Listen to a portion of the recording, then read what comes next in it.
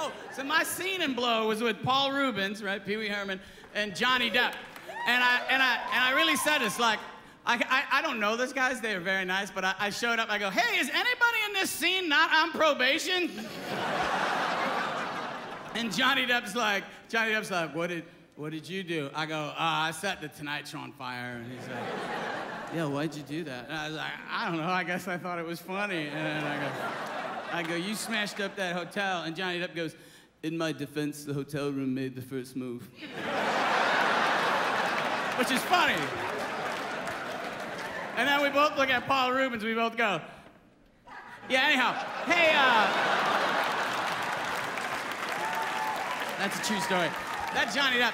That's the prettiest human being. Besides being, oh no, you don't even know, man. Up close, he glows. His skin was, I mean, he's super talented. I'm a huge fan, but he's just beautiful. Like, I wanted to touch him, but I didn't. I didn't, because I'm a professional. You don't touch the other actors.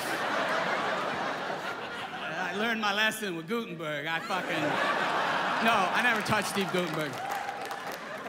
Although I did crap in his trailer once and didn't flush. I've never told that story. That was about, I know what it was about. Gutenberg's like, hey man, anytime you want to use my trailer. So I did.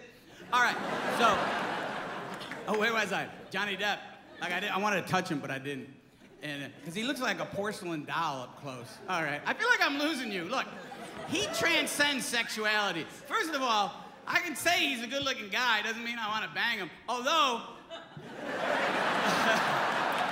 I don't know, I don't know if I see him, it'll be uncomfortable, but Jesus Christ, that's a good-looking man. Look, I don't give a fuck who you are, male or female, gay or straight. If it was him or Rosie O'Donnell, that'd be the quickest goddamn decision any of us ever made in our lives.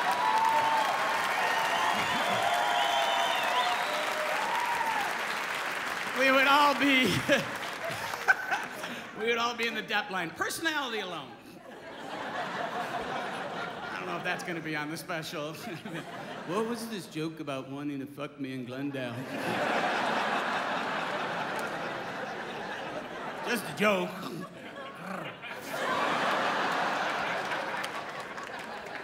My life is a black void. I am not on Twitter, speaking of it, or Facebook. And if you're talking to me, it's not me. And my daughter came in, she's like, Dad, there's some guy trying to get laid saying he's you on Facebook. And I was like, oh, we gotta stop him. No, it really wasn't me. He's not trying to pick up your friends, right? All right. And I was trying to think, like, why would you say you're me in cyberspace? You know what I mean?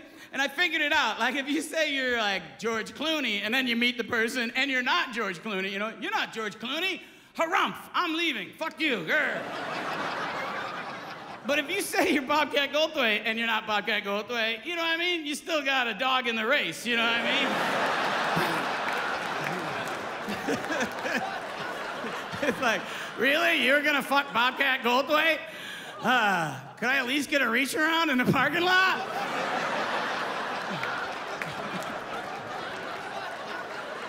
I had a woman, this is a true story. It sounds like, trust me, I have a large ego, but I had a woman come up to me in an airport. Wow, there's another untapped comedy bonanza. Comics never take on air travel. But I had a woman come up to me in an airport, it's a true story. She goes, I don't mean to insult you, but you look like Bobcat Goldthwait.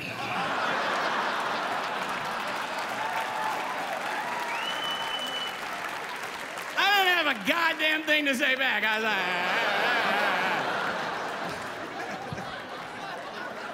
I was playing a college, and they had a mascot, and this mascot was a horse. It was Texas Tech, and he'd run down the field after every touchdown. Da, da, da, da, da, da, da, and he ran down the field, and he ran right into the wall.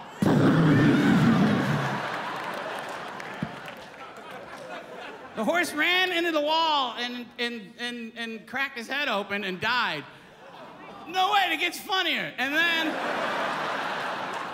then I had to do a show. It was their homecoming. I'm like, how bad does your team suck that the mascot commits suicide? And the whole school's like, boo, boo. Even the boo had a southern accent. B-U-U-U, boo. I said, how did this happen? Did the coyote paint a tunnel on the wall? Did the horse think he had a shot at freedom? All my stories seem to be about I went someplace and then pissed somebody off. I'm noticing a pattern.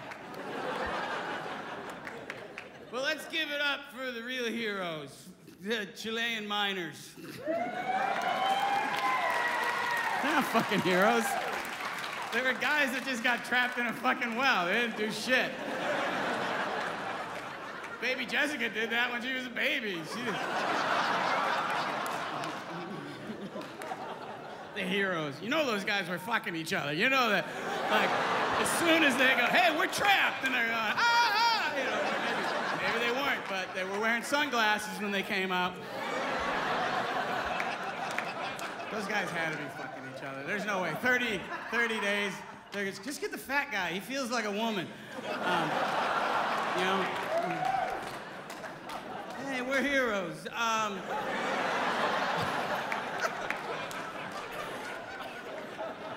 That would be a good court case. Was this the guy that raped you? I don't know. It was really dark. I couldn't. Can I smell his penis? Yes, it is him. He's Mr. Minty. That's what we used to call him, Mr. Minty. Senior Minty, as you would. I don't think it's funny when people die. Well, that's a load of shit. I actually do think it's funny when people die.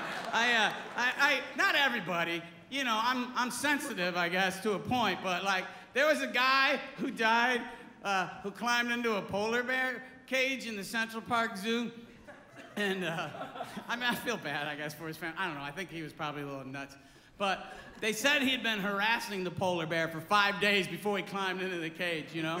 And I'm not trying to be racist, but he was like, he had a Latino name. I just envisioned this like Spanish guy every day outside the polar cage, like, hello, polar bear.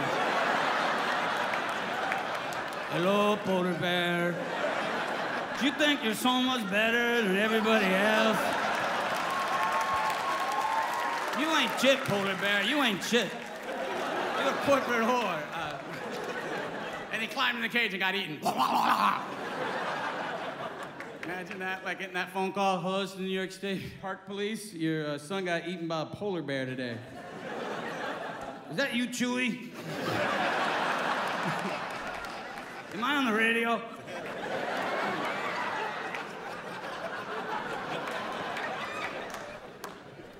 This is a Hollywood story, actually. I was in a store, and Kirsten Dunst, the young girl from the Spider-Man movies, was in front of me, and I recognized her. I didn't recognize her from Spider-Man. I actually recognized her from 15 and Pregnant on Lifetime. I love my Lifetime movies. I really do, whatever. Young guys, you know, fuck sports. If you really want to get some play, learn about Lifetime. They don't want to hear about your goddamn team, you know? You go, oh, did you see Marky Post as an accurate portrayal of a heroin-addicted mom in Chasing the Dragon? Bam, it'll close the fucking deal. And oh, I saw Tori Spelling in Mother May I Sleep with Danger. And they go, oh, he's a sensitive guy. Then,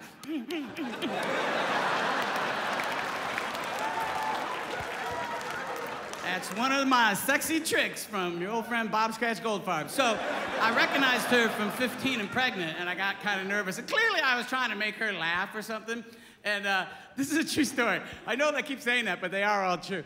And she drops this vase, and it made a really loud noise. And the guy behind the counter, because he knew who she was, instead of saying, you know, hey, you break it, you bought it, which they would say to you or I, the guy goes, are you okay?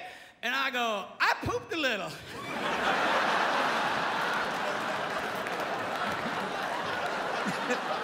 I'm only telling you that because I know it's fucking horrible, and I wanted to die. She looked at me like I had, you know what I mean? Like, hey, I pooped a little. I know you're in your 20s and I'm almost 50, but I pooped a little. Isn't that funny? Don't you get it? Feces is in my pants right now. That's the joke. very Tom Kenny. And so I pooped a little. See, that's what tonight was about. The producers and directors said, we're going to keep your name there because it's about branding. So now, if you're flipping the channel, you stop and you go, oh, Bobcat, right? I got to get all caught up. These young people, they know how to Twitter face, and if I want to be a comic, I got to learn how to, I pooped a little. That's going to be my catchphrase. I wish I thought about that earlier, and that would show up right now across my forehead. I pooped a little. All right. I wanted to die. I pooped a little. Oh, aren't you pithy? You're the wittiest man I've ever encountered, Bob Scratch Goldfarb. I pooped a little. You're like Noel Coward. Pshaw. That's gonna be my get her done. I'm gonna have I pooped a little t-shirts out in the lobby after the show.